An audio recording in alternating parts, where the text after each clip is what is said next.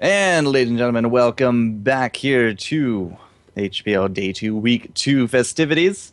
Um, Blame Game up against Team Tempest is going to be up next. So again, today's match is a little wonky, but next match is totally correct. Blame Game and Tempest. Game number one, though, that we did see was actually really fun. I'm a big fan of Sergeant Hammer. You don't really see her a lot in the NA. That was, of course, an EU game. And the draft meta from each region is just slightly different. I liked it, though. I liked it. It worked out well. It was definitely fun to watch. I really enjoyed that last game. That was awesome to see Hammer do so well. I'm very happy. So game number, well, technically 3, but game number 2 of today, again, Blame Game and Tempest. Now, ESV.Tempest is definitely a name that I recognize. Do you recognize anyone here from Blame Game? Did you just catch last week's? I did see the one game. I don't recognize a lot of them. I do know Fetus in a Tube. That's a name you don't forget. I mean, definitely not a name that would be forgotten if you hear it. So he messaged me yesterday. He's like, "Are you going to have a trouble saying my name, Fetus in a Tube?" And it's like, well, I'm a guy that's done games with a guy named Captain Boner. So, I mean, I don't think Fetus in a Tube. That's pretty child's tame, play, sir. I'm fine, ready for this. Turtle Tosser as well, Echo. And how do you pronounce that one? I have such a hard time. Spurperber? Yeah, I'm not even going to touch it if you can't. Yeah, Spur. I'm going to call him Spurperber. All right, fair enough. So it'll be fine.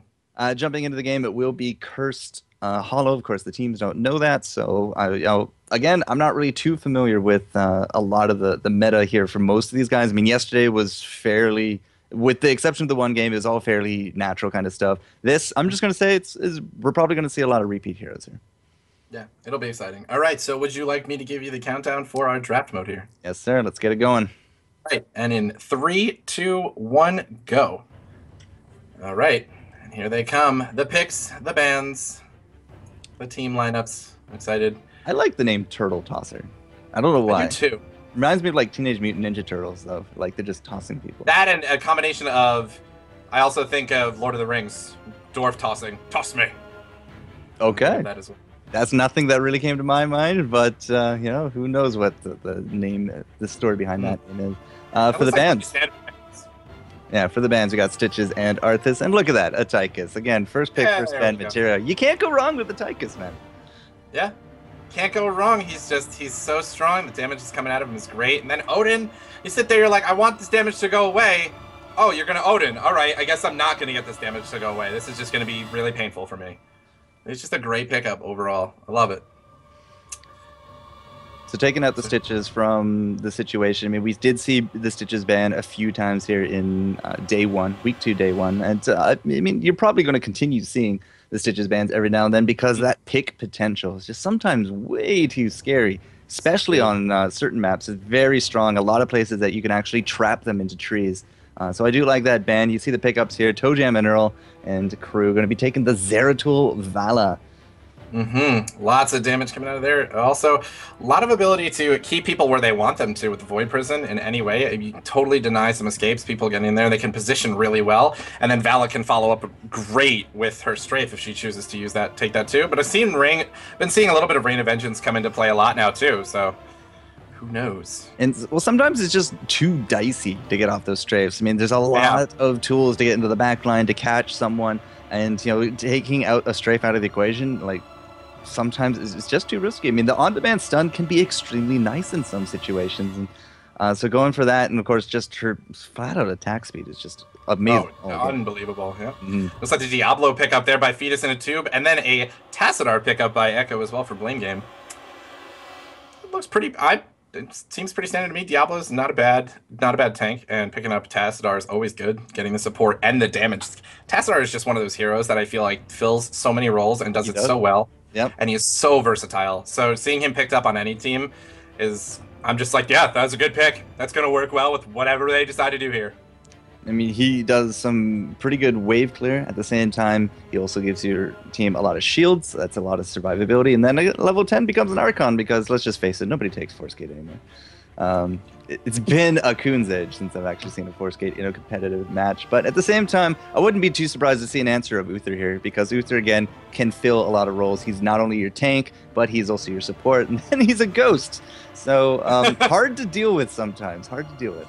And I think, we'll definitely be seeing a lot of attack damage coming out of the Tassadar and the Tychus together. Looks like Rhaegar going to be picked up. That would have been, I think that would have been pretty powerful if Blame Game had picked up the Rhaegar as well with the Tychus and the Tassadar on Blame Game. But it looks like they'll be picking that up along with Chen as well, too, for Team Tempest.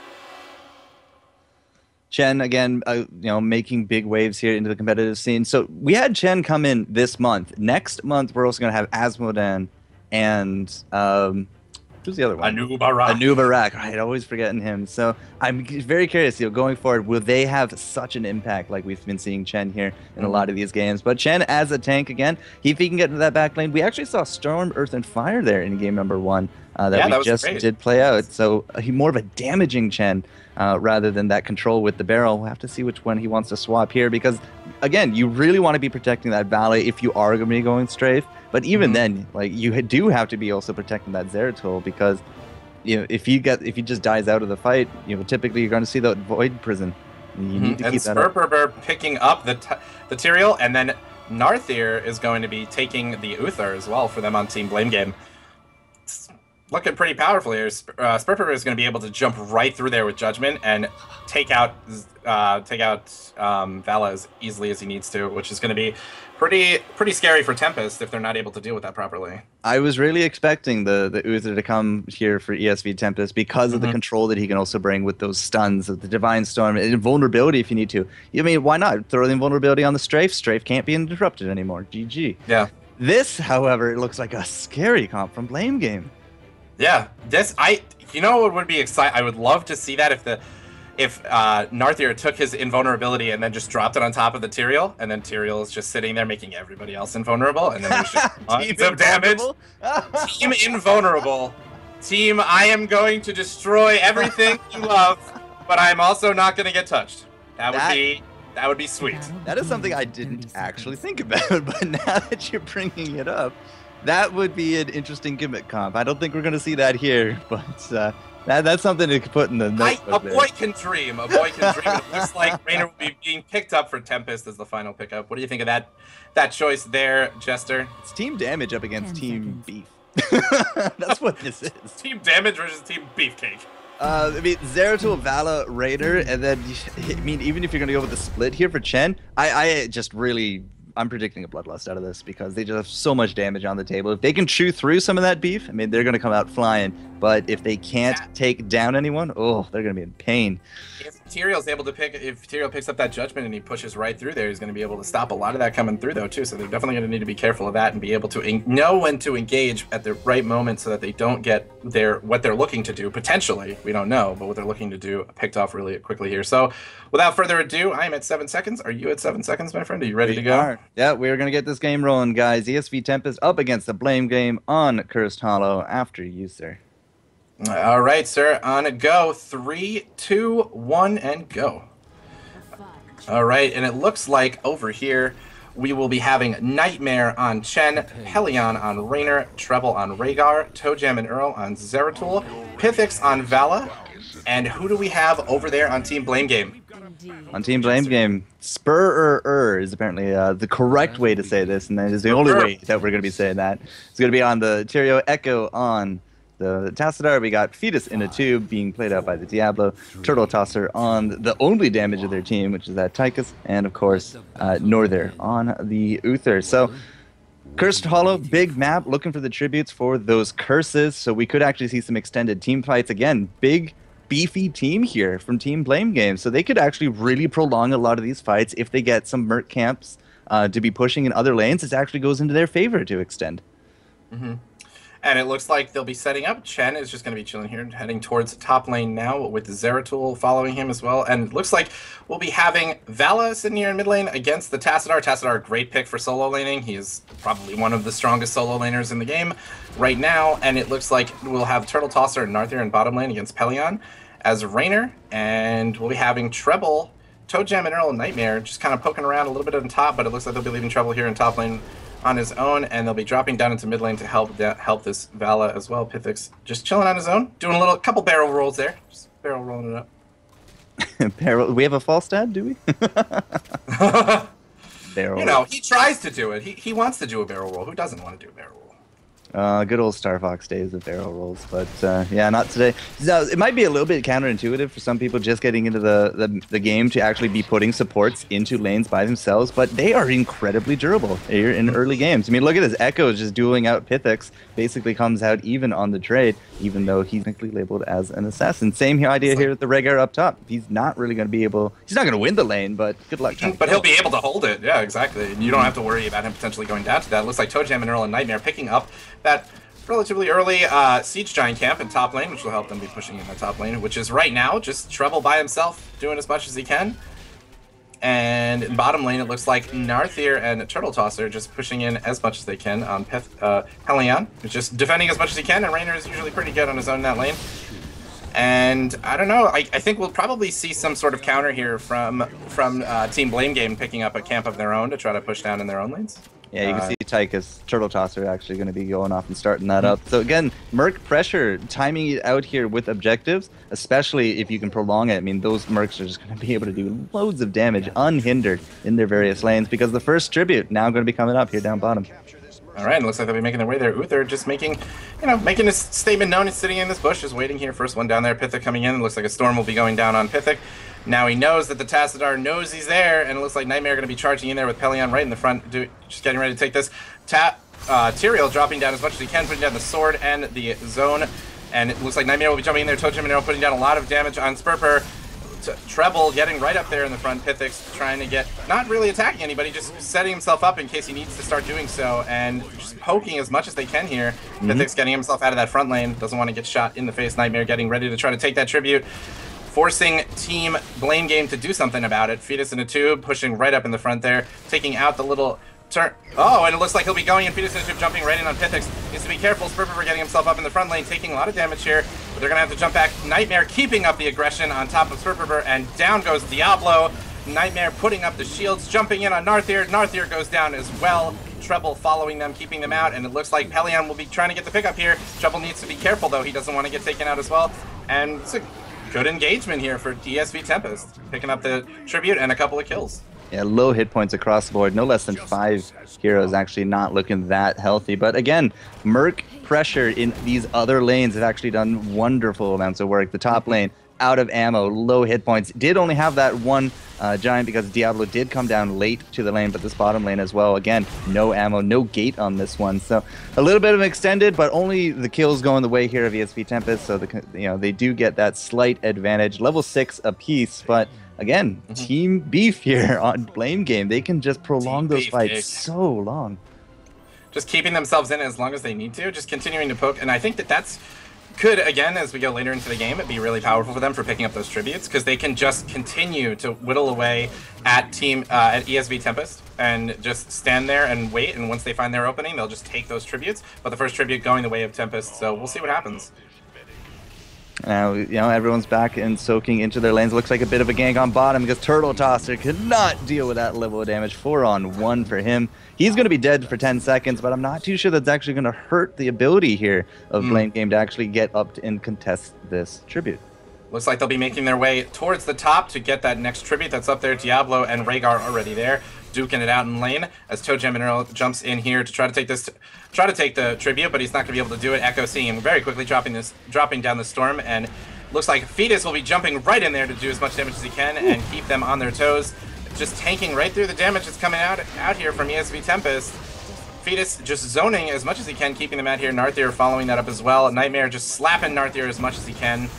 And they're just waiting. Looks like ToeJam and Earl waiting up here at the top to just for his moment to jump in. Echo just going to stand here and start trying to take this tribute. Fetus in a tube, flipping that over. Looks like he's going to try to get him to do something. Fetus in a tube taking a lot of damage. He needs to be careful right in front of Nightmare. Nightmare's going to jump into the perfect time. ToeJam and Earl getting in as much damage as he can. Echo trying to get away. ToeJam and Earl getting in a lot of good cleave. And he goes down, and they're going to make their way out. ESV.Tempest picking it up again. They're just going back and forth, Jester. They're waiting.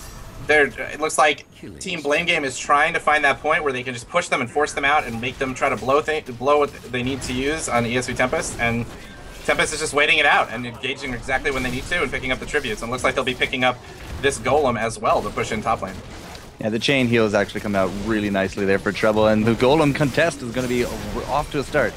Oh, Spurtburger is going to go down very quickly, but he's got that blow up. He might be able to do a little bit of damage here. Almost getting Toe Jam and Arrow, but Turbo Jam and Arrow is going to keep himself out there. Fetus in a tube jumping in there to pick that up, and that will go the way of Team Blame Game, picking up that Golem, stopping Team Tempest from taking it themselves. And that was a good stop from them. Team Blame Game just had way too many hit points to deal with. I mean, at the same time, as I said, the chain heal is doing great work here. Oh, and the flip on Toe Jam and Earl from Fetus in a Tube almost gets him, but he's going to blink back out over the wall. That was close. That was very close for him. But they will push right down this wall. Team Blame Game just getting right in there, doing as much damage as they can. They're so tanky. They don't even care. They're just, look at me, Fortress. I don't even care. I'm just going to push right in here. I don't care what damage you guys are going to put out. We're just going to keep pushing.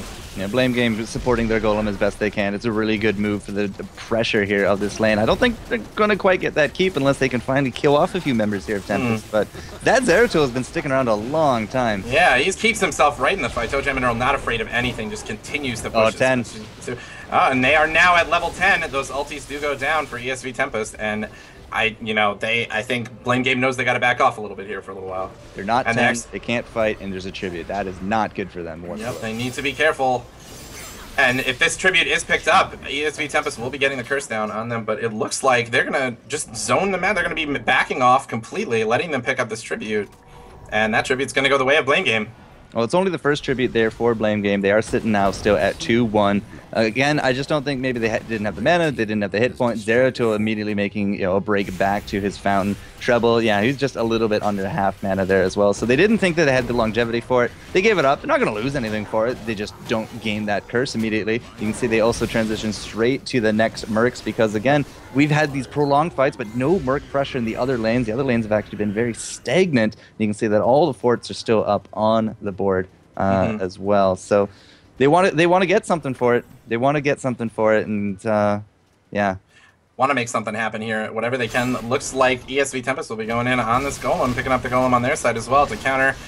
Try to do as much as they can here as the next tribute goes down. If that Golem's pushing in as that tribute goes down and they're able to pick that up, that could be a lot of damage coming in from ESV.Tempest here on Team Blame Game. RNG going the favor of here of Tempest, because if they can get this, they're going to be able to, capitalize not only in the mid there with those knights. Actually, the knights are RNG God. The RNG gods are smiling upon them, and it looks like Nightmare going to just jump his way right in there.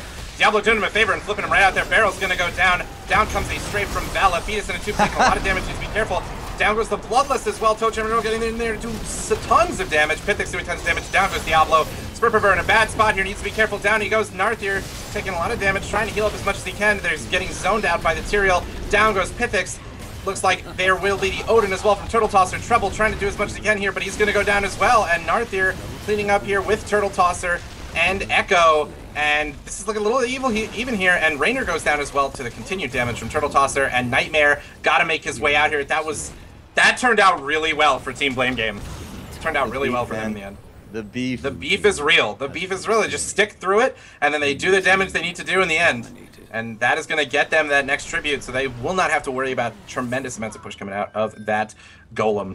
Yeah, in fact, the Golem does not even stand anymore. It is totally dead in the water. In fact, it's now Merc pressure going the way of Team Blame Game. So they've equalized out the tributes. It's 2-2. Mid being pushed in by the Knights. Bottom being pushed in here by the Giants. And top, well, there's nothing really left to grab top. Overall, bad news all around here for ESV.Tempest because they had such a nice early game lead with those 2-0, but their damage is starting to fall off, or there's just not enough focus in order to bring down one of these beefier opponents. And it's funny too because they do have that extra, beefy is one thing, but they also have that extra damage coming out of Echo and Turtle Tosser, who both are beefy in and of themselves. And this is just they're gonna be able to hold fast through any damage that's coming out of ESV.Tempest, and then they just push right on through with the damage that they have and the beefiness, as you said, that their team holds right now in the game.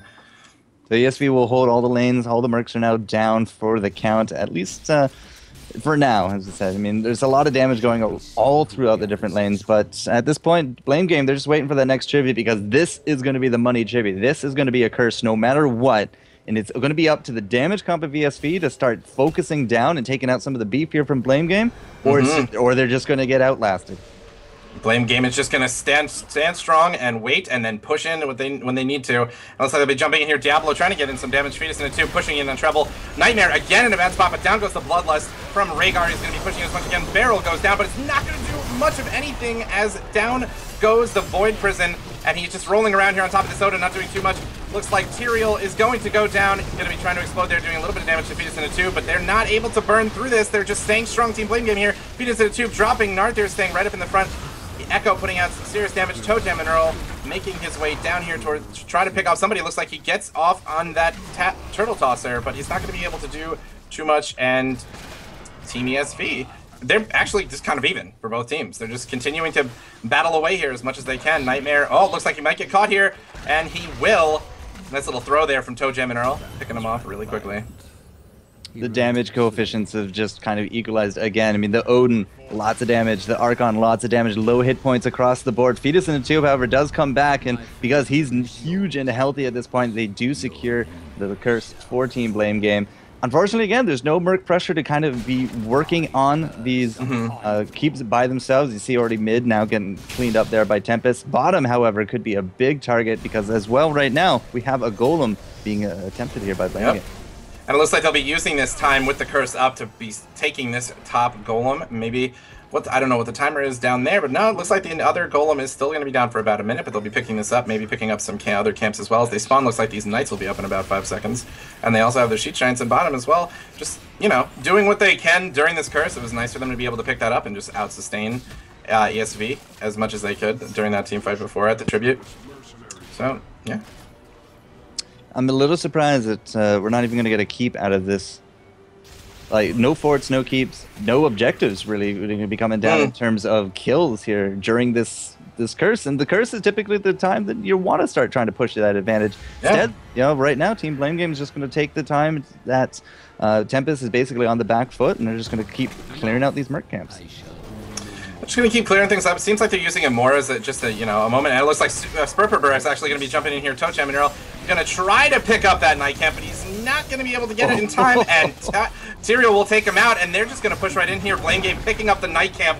That is terrible for them. They're now going to have this camp coming up, pushing in on already what is a tough, well-pushed-in base on ESV.Tempest. And that, he tried and tried in vain, but he was taken out too quickly. The Void Prism actually worked against him, not able to get any sort of help there from anyone on his team, and they just couldn't solidify it, and that's going to be really big for Team Blame Game.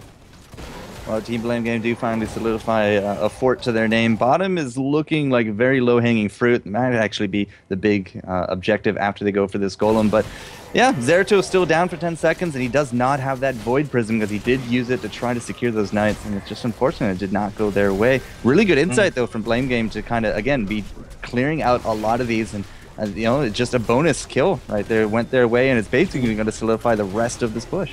And they just have that strength. They feel pretty strong. They're going for this golem, and it looks like Team Tempest is going to try to get in here as they're finishing off that golem. Spurper in a bad spot. He's taking a lot of damage here. Looks like he's going to be getting off a judgment, but it's not going to do too much. He will die. Pelion also taking a lot of damage, and the explosion will take out Pelion. Down goes the Rain of Vengeance from Pithix, but he's in a bad spot as well. And down goes ESV.Tempest, 3 people down for them, Rhaegar and Zeratul up, but they can't do too much to defend against this, and they're going to have that golem pushing in bottom lane now too. This is looking really strong for Team Blame Game. So the Panda jumped in. Chen was just like, all right, they're going to do this golem, we're going to contest it. He gets overpowered out of it. He got overpowered out of it. Then we had the Apocalypse come down, instantly killed out 2 more team members there of ESV.Tempest. And the control and the beef here is just so good for Blame Game. You know, I said it back at the draft. I am really scared of this comp because it's protect the Tychus who won't die because of Odin. You got 2 ghosts on your team and so much control that, you know, you really have to be a surgical knife to get into here with your damage, and it's just not happening here from Tempest. They're so far on the back foot. They're down in the levels, they're down in the kills. They're about to lose the keep. They're trying to do as much as they can. Nightmare trying to push Narthier back here so they can get a kill off on him. They will be able to do so. But again, they got so much pushed in there that 1 kill isn't really going to make up for that. And his Spirit's just hacking away there. Uther does not go down easy. I mean, the Lich King could not stop his powerful Spirit. He's just going to keep bashing people as much as he can. As much as he can. You already see the rest of the team here from Blame Game. Oh, okay, Tribute's up. We already know where you are. We're going to go grab it. So, again, we're still sitting at 2 Tributes here for ESV.Tempest. That's not a good feeling to be at. Just sitting there at the cusp of a curse. Having been so close. Yeah, they can't do anything with it. And it looks like they'll be picking up that top Siege Giant camp, which will be pushing in for them a little bit, getting some counter push going on here as Team Blame Game will be picking up their bottom Siege Giants as well. And that'll be pushing in that bottom lane, which is already pushed in so much at this point for them. And just continue to do as much as they can. It looks like ESV.Tempest will be trying to push back here in the mid lane, taking out the wall, taking out a turret, and trying to put on some counter aggression here in this mid lane. It looks like Fetus in a tube will be jumping right in there, right in the front. Spurfer has at half health right now, but still trying to push Tempest out of here, and they will be able to do that successfully. Tempest dropping back here. I think they're going to go to bottom lane and try to deal with those Siege Giants that are going to be pushing in for them. But down goes another tribute, and it looks like everyone will be making their way up top to try to deal with that. Well, the RNG's not in their favor anymore because Tempest really needed that into that bottom lane because they were all heading there. Right now, the position game is going to go the way of Blame Game, and I don't know, man. I'm very fearful for this fight because this could be a game-ending fight right here. It could, and it looks like Fetus in 2 getting himself right in there. Totem Mineral jumping right back in down the Void Prison. Down goes the Bloodlust from Rhaegar. Treble is going to try to get in there. Spurfer is really low. He's going to Judgment in there, stun the Pithix. Not going to do too much, and it looks like he's just trying to zone people out right now. Fetus in a 2 going to go down. Tyraels will be down as well. Narthier taking a lot of damage. They need to be careful. That is actually going real. Narthier needs to be careful. Odin's down, but it's not going to be enough to do too much against ESV.Tempest here, and they are able to, as you said, with a surgical knife, get in there and deal with who they need to deal with, keeping up 2-1 at the end here. Nightmare and Pelion picking that up, and down goes the curse for ESV.Tempest. What is Uther doing? He needed to get down right there to Pelion, and he was just slamming on a Chen who had infinite shield at the time. Saw the first thing he could see and just started hitting him. That's not what you're supposed to do with it, but I got to give it to Zeratul right there. He initiated that. He had the Void Prison into the back. He got 3 of them out of the equation, and just before you know it, Tyrael, no hit points, barely was in that fight at all. He blew up, and that was basically his damage right there. He got the Judgment off, sure, but it just wasn't enough. Gotta really give it to the Tempest right there, because not only do they get those kills, they get the levels. We're 19 apiece now, and at the same time, they finally get themselves that curse. They're taking forts left, right, and center, and they still got an abundance of time. They could easily roam down to the bottom and get it. That is the wonderful part of Heroes of the Storm, though, too, as you can see even in this. That's just that one team fight. They got a really great engagement there, and Zeratul just did what he needed to do to take care of Team Blame Game's incredible amount of strength that they've got going on, Team Beefcake, and they were able to solidify a great kill, which is now helping them push back against what has already been a really powerful game for Team Blame Game against Tempest. So if ESV.Tempest can do this again, is this going to be 20? It is going to be 20 with this fort. So they have a huge advantage for this next upcoming team fight because there's nobody in lanes at all here. But as I said, that Team Blame Game does get their 20 themselves. So not exactly going to be that big advantage I was hoping for. But 20 apiece, we do got the Storm Talents in this next team fight. Like, well, Nightmare looks like he's making his way in here. He wants to deal with this, and he's going to be barreling right in there. Totem Mineral coming up behind him. Bloodlust goes down. Does get in there. Void Prison goes down. Fetus in a 2 getting caught out right in the front. Not able to get any sort of support there, and down he will go. Another huge stun coming from Uther on top of this zone, and it looks like Narthier is going to be taking a lot of damage. Burfer up there trying to deal with Pelion. He's not going to be able to do much. Down goes 1, down goes 2. Turtle Toss, they're going to be left here alone with Burfer, and I don't know if they're going to be able to deal with this.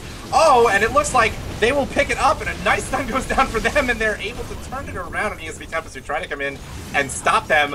But the Golem, playing the 6th character here in Heroes of the Storm, getting down a nice stun that helped them just push them down.